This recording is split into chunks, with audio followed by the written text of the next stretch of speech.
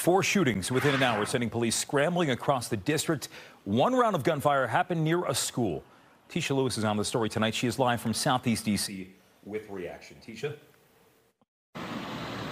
And just moments ago, we learned an update from Ketchum Elementary School. We're told students may have witnessed what happened. Students that were outside immediately rushed inside. So for that reason, we're told mental health staff will be on campus on Monday. We're also told the school did go into a brief lockdown. That lockdown was lifted around 3 o'clock this afternoon. All of this happening about just steps away from Ketchum Elementary School's front door.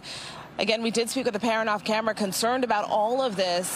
This happened here on 15th Street and Good Hope Road in Southeast, where a man was reportedly shot. Police say he is conscious and breathing. This was one of 4 shootings, the first shortly after 11:30 this morning. Police say a man was shot on 46th Place in Southeast. Police are searching for a black Jeep Compass in that case. Another shooting 10 minutes later on J Street in Northeast. A man was shot. Police are searching for 2 suspects. In that case, their description is vague. Then shortly after noon, a third shooting here on 15th Street and Good Hope Road in Southeast. Another man shot, said to be conscious and breathing. Police searching for 4 men wearing ski masks in that case.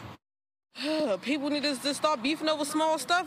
This life is too short for that. It says that I don't care who it is, where it is, I must shoot if I want to shoot. No respect for law and order. No respect for any order.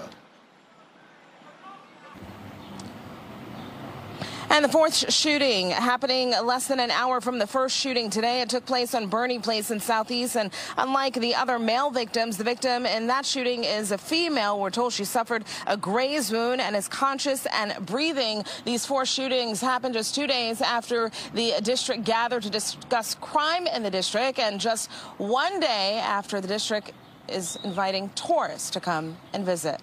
Back to you.